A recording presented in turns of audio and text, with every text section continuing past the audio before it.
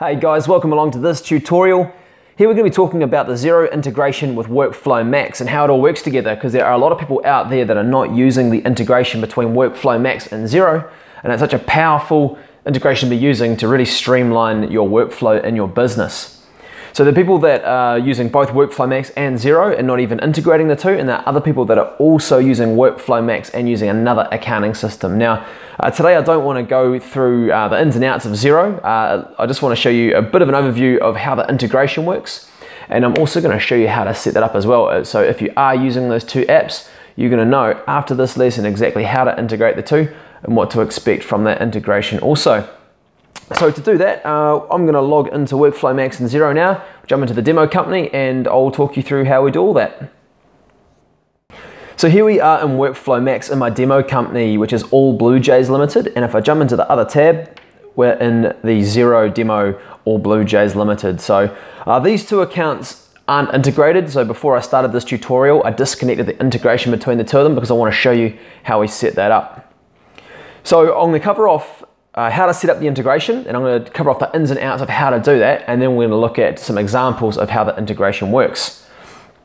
So before I do that, I actually just want to talk about what integration actually is. Now, an integration is when an application programming interface is communicating with another piece of software. So an application programming interface is also known as an API. So you may have heard in the past someone talking about an API or API documentation or anything like that. That's what we're talking about. So when we hear API, we think integration. So to explain an API, I want you to think about, let's say Xero. So this is Xero and this is WorkflowMax. So we'll use my hands as examples. Now, let's say we want to send an invoice from WorkflowMax to Xero. Now what happens is we generate that invoice, and then when we hit approve on that invoice, it creates an API call. So WorkflowMax then communicates with Xero and says, hey Xero, we've got an invoice ready to send. And Xero goes, great, what is it WorkflowMax? And it says, right, well, we are going to give you the client, the amount, the subtotal, the GST, the reference, and all that information. So it sends all that information through, and then Xero takes that information and it creates an invoice based on that information it's received from WorkflowMax. Then it sends a communication back to WorkflowMax advising it that it has accepted the information and it's all gone smoothly. And that's what happens between two applications that are connected via an API, is they can communicate like that. So WorkflowMax and Xero have an integration, so you don't have to do anything difficult to set it up. It's as easy as clicking a button and putting in some configurations there, and that is what we're going to do right now. So back into WorkflowMax here, I'm going to go into business and down to settings. And on the right hand side you'll see Xero under the connections. Okay, because I'm logged into Xero, when I hit connect to Xero, it's going to pop up give me a pop-up and ask me which account I'd like to connect with. Now if you're not logged into Xero, it's going to ask you to log in, and then it'll give you the option of which account you want to connect with. So let's do that now. I'm going to hit connect to Xero.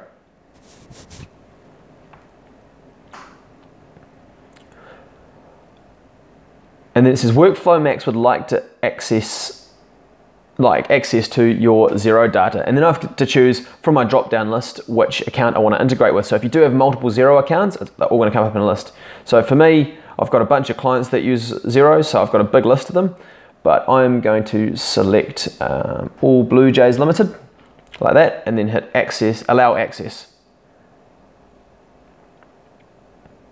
This would redirect us back to WorkflowMax. And what that does is WorkflowMax is now going and looking in Xero for the chart of accounts. So the interface information, it wants to know what our income and what our cost of sales accounts are. Because when we generate an invoice in WorkflowMax, when the API sends the information through to Xero, it needs to, when WorkflowMax sends the information through Xero's API, it needs to know where to code that revenue to, because we can't just create an invoice in Xero with no revenue code, because then it's going to be redundant. Then we have to go actually enter data there. So this is what it's asking, is which income account do you want this invoice to post to? And what it does is it defaults to your first revenue account, which here is production sales, but we could choose things like custom sales, other revenue, interest income, whatever it is. So I'm going to stick with production sales here. Then cost of sales, that's for our purchase orders. So we've got cost of goods sold, advertising, purchases. We'll just leave it there at the moment at cost of goods sold. Now moving down, and sorry, I just want to touch on the fact that that interface information, so our incoming cost of sales accounts, we can override that to, for example, when we send an invoice, depending on what job category the job is in, that's where that revenue is going to post. Or we can break out our time and our tasks and our costs to go to different revenue codes. So this is just our global settings. This is our defaults, but we can go and override that when we get into more customization of the application. And we cover that in later modules within this course. So clients and suppliers. It's saying when do you want to update the clients and supplier information in Xero? And we can either do it never, so they don't talk to each other, only when uploading invoices, but I think the preference is every time a client or supplier details are updated in WorkflowMax, we want to notify Xero. So we'll leave that as is. Contact person. Do we want to update the contact person and email when uploading invoices? Now this is, I generally leave that ticked because if we have a new accounts person, we may want to update Xero. So we just update it in WorkflowMax. That's going to communicate that with Xero. But if you have a situation where you have an agent that's working on behalf of a client and you're updating that in WorkflowMax, you probably don't want to go through and update your records in Xero every time you create an invoice. So that's an example where you want to leave that unticked. So what I would do in your situation is I'd leave it ticked, and if it's causing any issues, that's what it will be. You can go and untick that box. Now, invoice descriptions. This is just saying, do we want to include an invoice description from WorkflowMax into Xero? So I usually say yes. And what job details do you want to include? And you can go and customize that as you'd like.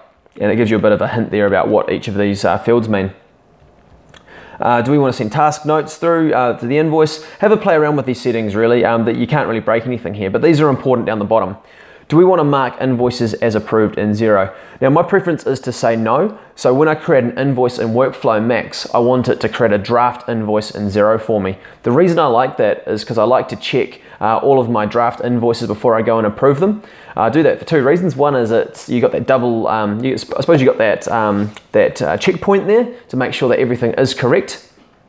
And the other thing is I also like to just have a quick snapshot of how much I've invoiced throughout my billing period. So once I've done all my invoicing in WorkflowMax, I'll jump into Xero, into my drafts, and I can see exactly the figure that I've billed for the month. And I quite like that as a process. But if you don't want that second step in there, you'll just tick that box, nice and easy, and those invoices will go straight through to approved. The next one is use Xero number sequences. So WorkflowMax has its own number sequences for invoices, but if you'd like to use the Xero number sequencing, you can tick that box there and automatically import payments applied to invoices in Xero. So in Xero, when we reconcile payments against invoices, once that invoice is has been flagged as paid, if we tick that box, it's going to import that payment back to WorkflowMax and let WorkflowMax know that that invoice has been paid. Now, my preference is I leave that ticked because it's not going to hurt anything, but I'd strongly advise you not to use WorkflowMax as your debtors ledger. Use Xero for your debtors ledger. So when you're looking at, so when I say debtors, I mean accounts receivable, so who owes you money. Be looking at Xero to see who owes you money. Don't look at WorkflowMax because all WorkflowMax is a place to send your invoices and you do all your reconciliations down in Xero. The last thing is purchase receipts. So when we're creating purchase orders, what information do we want to flow through from our purchase order down to our accounts payable in Xero? And lastly, mark receipts as approved in Xero. So just like this invoice one here, when we receive a purchase order, do we want it to go to draft or do we want it to go to awaiting payment? And my preference again is I prefer these to go to drafts, but totally up to you guys. But at least you now understand how to integrate the two apps. So all I need to do, once I've configured it, hit save.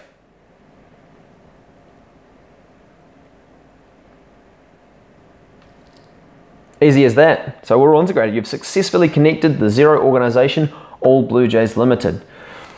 So what I want to do now is take you through two things. One is I want to send an invoice from WorkflowMax, and one is I want to send a purchase order from WorkflowMax. Receipt purchase order from WorkflowMax, and I want to show you how these integrate with Xero. Now that I've said that, I actually want to do it in reverse order. I want to do the purchase order first, and there's a reason for that. So let's start by creating a job. Now bear in mind, I'm just going to race through creating a job here. This is not how you should create your jobs. Later in the module, we cover all the different processes in WorkflowMax. So this is by no means how you should be setting up your jobs, but I'm just going to race through and go, let's go 20, what's a nice number? We'll go 26 Queen Street. I'll cover all this in a later tutorial, don't worry about what I'm doing here. I'm just setting a job up. Okay, so we've got a job set up now. Now I'm going to create a purchase order. So I'm going to go to Financial and then go to New Purchase Order. And the idea behind doing a purchase order is we're able to capture an expense against the job, which is then billable. And it's also going to take the invoice for that purchase order and put it into Xero for us. So totally integrated between the two systems there. So it's omitting that double entry of having to capture your cost against the job and then also have to put that, that invoice into an accounting system for reconciliation. So a very, very key benefit here. Let's go for Mr. Hardware next. And now we're generating our purchase order. So let's say we want to do, so we're going to buy a chair. So that chair is going to cost us $90, and then we can add this to the purchase order. Now to generate that purchase order, what we can do is hit issue and print. And then what that'll do is generate a purchase order for us that we can send to our supplier. Once they send the goods to us, then we can receipt that purchase order. I'm going to skip a step here, and I'm going to go issue and receipt. And there's reasons that we do this, and I cover those later in the course. But I'm going to go issue and receipt. Just want to do this a little bit faster. Put the invoice number in. So our invoice from Mr. Hardware was invoice 5444. And then I'm going to go save. And what that's done is I've receipted a purchase order against this job. So now job 77, so 26 Queen Street, has now got a cost of $90 against that job. And we can see that in our estimated billings, we've got $117 to be invoiced because we've got that markup that we've put on our purchase orders. Now I'm going to jump into Xero and I'm going to show you how that looks in our accounts payable. So here in Xero, what I'm going to do is I'm going to go to accounts and then down to our purchases. And what you'll see is we've got a draft invoice sitting here for $103.50, and it's from Mr. Hardware. So if I click in here, you'll see there is the chair, and it's for job 77, purchase order number 43. So that's the information that we set up in our integration that comes through on the purchase order. So all we need to do now is hit approve, and that's going to be sitting in our awaiting payment. So when we make a payment to Mr. Hardware, that's going to match up in our reconciliation page. So it's really, really nice and simple. Just like that, bill's been approved. Now I'm going to send an invoice. So if I go new final invoice, and I'll discuss the difference between new progress and new final invoice in a later tutorial. But at the moment I'm just going new final invoice. We're going to go actual time and costs because we want to pick up that item that we've put against the job for our chair. And our unit price is $117 plus GST. So I'm going to go approve and print. And remember that word approve, when I hit approve, that's when it makes the API call. That's when it sends the information to Xero. So approve, even though I haven't printed it yet, it's going to be sitting in Xero right now, but I'll print this invoice. Just like that, and then I can email it off to our client. Now, back in Xero, I'm going to go to sales. You'll see we've got a draft invoice in here, and that's to Bobby McGilbert, which is our customer or our client. Click in here and you'll see it's brought through all the information as we've set up in our integration. And then all we need to do is hit approve. Now, last thing I want to cover off is what if we make a mistake? There's a very common question I get is I've made a mistake to this invoice or a mistake to this purchase order. How do I rectify that? Now, you can't edit invoices or receipted purchase orders in WorkflowMax. You can only delete or void them. So if you do make a mistake, you're going to need to go through and delete it and then re-put it through. So that's straight away, you can't edit them. So what I'm going to do is I'm going to jump back into this invoice, which we are in the invoice. So there's two things here, cancel invoice and delete invoice. Now cancelling the invoice is going to remove it out of Xero also, and deleting the invoice will remove it out of WorkflowMax but leave it in Xero. I'll say that again. Cancelling the invoice will remove it out of Xero and leave it in WorkflowMax, but it'll keep it as a cancelled invoice. So it won't go against our actual financial summary on the job, but it keeps an audit trail of it. Deleting the invoice completely removes it from WorkflowMax, but it'll also leave it in Xero. So the best process here is we want to cancel the invoice and then we delete the invoice. I'll talk you through that. I'll take you through that now. So if I go cancel invoice, are you sure you want to cancel the invoice? I say yes.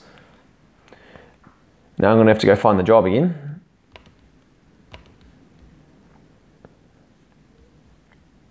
Oh, 26 Queen Street.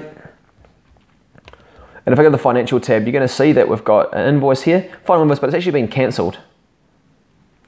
So I'm going to click into it, and you'll see that in here we've got this invoice that was just approved in Xero. So I'm back in Xero now. If I hit refresh, you'll see it is now voided.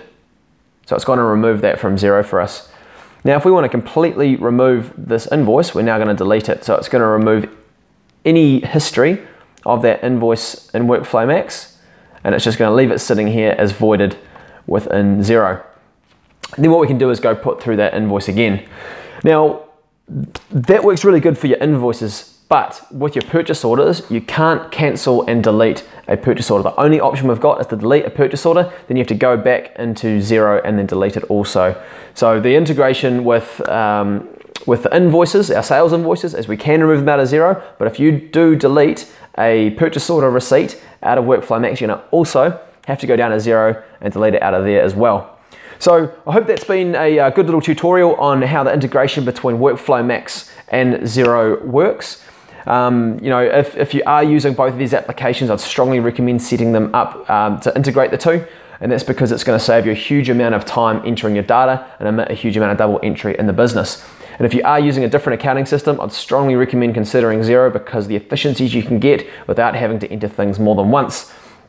So I hope you guys have enjoyed this tutorial. The next one coming up, the next tutorial is coming up. We're looking at picking the right process for your organization. So depending on what industry you fall into, it will depend on what process you need to be using. So choose the ones that you need to watch them, and I'm sure after you finish this module, you're gonna have a much better idea about how you should be using WorkflowMax for your industry. Okay guys, yes, that's about it for now, and I'm looking forward to seeing you guys in that next video.